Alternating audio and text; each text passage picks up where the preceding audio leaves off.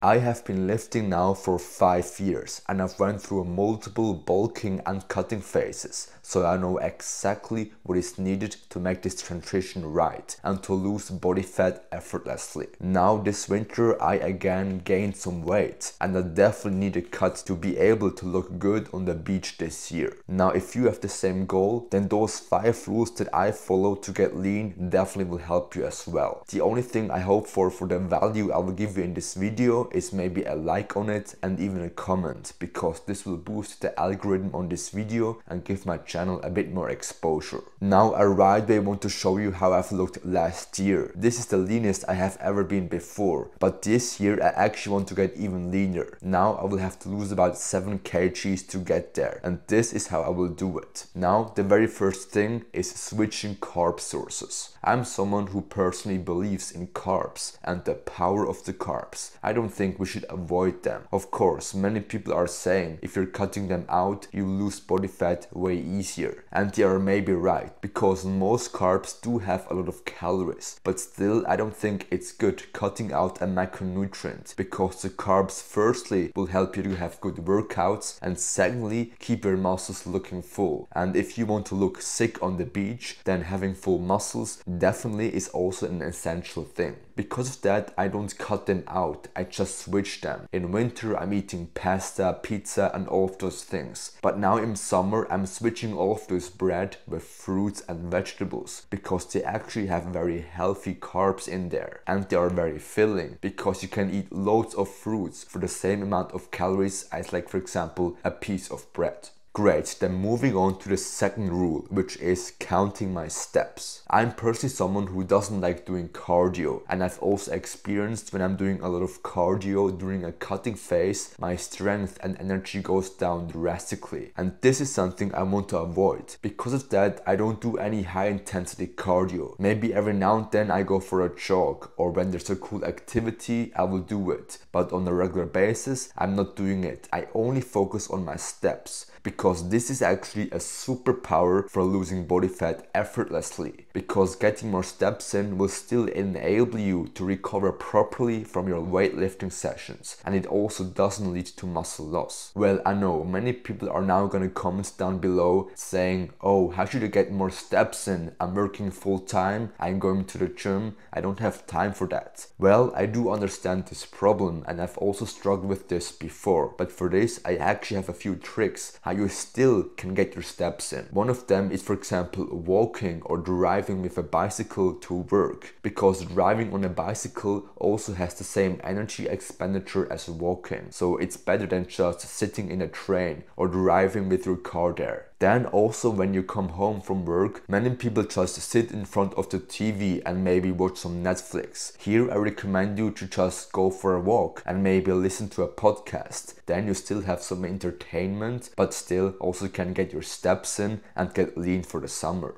Great, then moving on to the third rule, which is choosing low-calorie healthy foods, because there's a huge problem. Many people think as long as it's a healthy food, they can eat as much of it as they want to, but this oftentimes is also the reason why they don't lose any weight, or potentially even gain some. Because when we look, for example, at avocado, this is a very healthy food, and many people recommend you to start eating it. And I also totally can back this up. This is a great food, and if you like it, then implement it into your diet. Just be aware of it that avocados are very high in fats, and this comes with a lot of calories. The same is with, for example, nuts or coconut milk or all of the juices which are out there. These are healthy foods, but people think when something is healthy, it's also right away low in calories, but this isn't the case. Always when I start a fat loss diet, I choose a few healthy foods that I enjoy eating and then which are also low in calories. For example, all kinds of salads, then some chicken, some lean beef and all of those good things. So this is another huge point which will help lots of people to actually start losing body fat. They are maybe already doing all of the other things right, and they even think they have the perfect diet. They just aren't aware of how many calories some of these health foods have.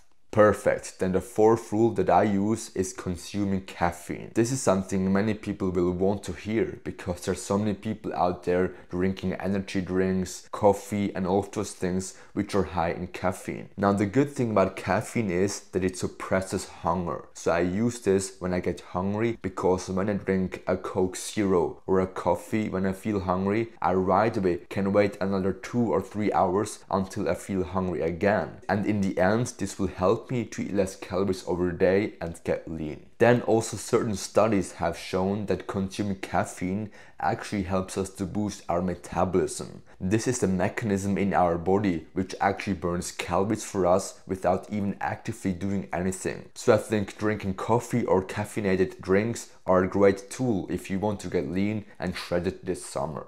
Great, now to finish off, the fifth rule is about my training. Here many people think they will have to completely change their workout routine, do supersets all the time and do more reps than usual to also lose more body fat. But this is actually something I have tried myself, but it doesn't work. It actually hinders us from making the results that we want to make. I personally don't change much about my training routine. I mostly do the same exercises, I train in the same rep range, I don't have shorter or longer workouts, and I still do the same amount of supersets. This ensures me to be able to track progress and actually keep my strength and muscle, or even potentially build some more. If I just completely change everything up, I don't have any chance to compare it to my bulking phase. I don't know where I'm standing. I don't know if I'm losing my strength or muscle. Because of that, it's crucial that we don't change much about our routine. The only thing that we can benefit from is maybe start doing more machine exercises, because this leads to less fatigue on our body. The thing is, when you're for example doing a bench press with dumbbells, there's so many little muscles in your body which help you for this exercise. It's not just your chest, but you are actually doing the dumbbell bench press because you want to train your chest and not other muscles. Because of that, it can be helpful to maybe do a machine bench press. This isolates our chest and leads to less fatigue on our body, and this is something which is very helpful during a cutting phase, because this is when we are eating less calories and our body has less energy to recover from very hard trainings. So we still should be able to give our muscles the stimulus to stay or grow in size, but the fatigue which comes with this should be minimized as much as possible, and this is a strategy which will help us to do this.